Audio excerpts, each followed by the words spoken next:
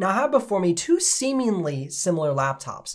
They have the same chassis. In fact, they look almost identical from the inside besides the coloring. They have the same screen size, trackpad, keyboard layout, and they're even the same weight and thickness. We're talking about the Acer Swift 3 OLED versus the Acer Swift X. But the internal components and the screen make these laptops great for two different use cases. And let's talk about those use cases right now in this video. We're going to cover some of the things about the screen and the performance. Those are the biggest differences between these two laptops that will help you make a decision. First and foremost, if you're a digital artist, graphic designer, or photographer, you're going to highly benefit from the screen on the Acer Swift 3 OLED.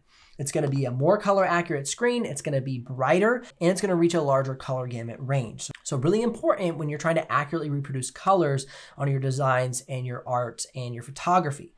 So that's a big thing. Now, if you're in music production, you could also benefit from the Acer Swift 3 because it doesn't have a dedicated GPU, saving you a little bit of money, but it has a powerful CPU with high single core performance. And inside of a music production software, the DAW really benefits from having high single core performance. And so it's going to save you money by kicking off the dedicated GPU, saying we don't need that, but giving you a powerful H series processor. Now, on the other hand, this laptop is going to be great if you like to game on the side, if you like to do some light 3D modeling, if you're more of a serious video editor. The Swift 3 can do some good video editing, but the Swift X with a dedicated GPU is going to be better at video editing. All right, so let's move forward and check out the benchmarks so you can kind of see what I'm talking about here. Now, first and foremost, we're going to kick it off in Geekbench single core and multi-core.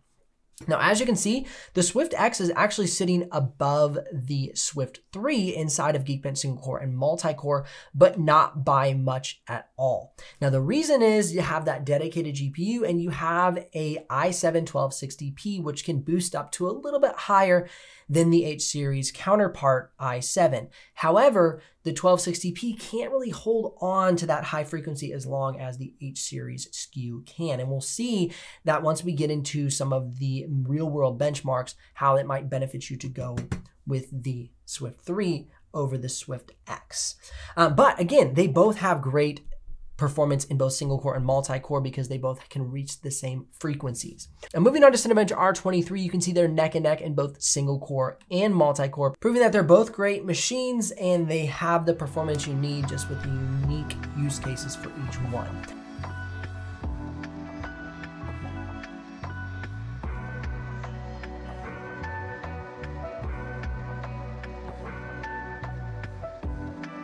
Now let's jump into that now inside of Photoshop. As you can see inside of Photoshop, the Acer Swift 3 OLED scores a 776 and the Swift X scores a 817. So they're very close in performance for graphic designers, photographers, and digital artists. However, you benefit from getting the OLED screen versus paying the price for the non-OLED screen and ending up with a dedicated GPU that you really don't need. So there you go. That's the benefit of choosing the 3 over the X. Now, moving on to video editing, this is where we're going to see the Acer Swift X shine with its dedicated GPU.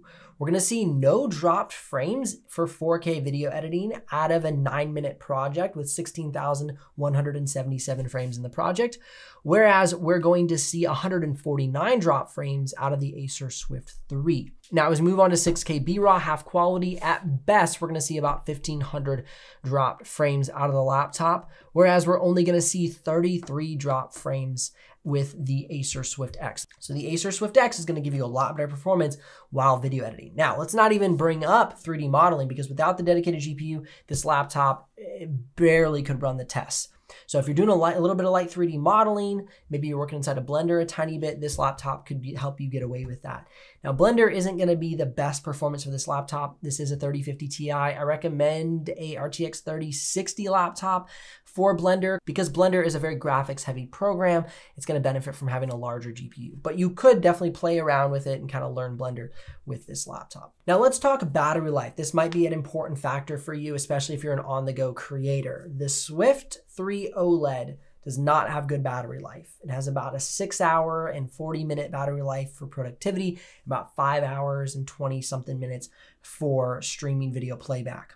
Whereas the Acer Swift X with the i7 1260p has about 8 hours of passmark productivity battery life, about 8 hours and 57 minutes of streaming video playback, 4 hours of Photoshop battery life and about 3 hours of video editing battery life. So if battery life is your thing, the Acer Swift X is going to do far better with that processor that has a lower TDP. So it can, power on lower wattage compared to the i7-12700H, which takes more watts, more power draw to run the CPU at high performance.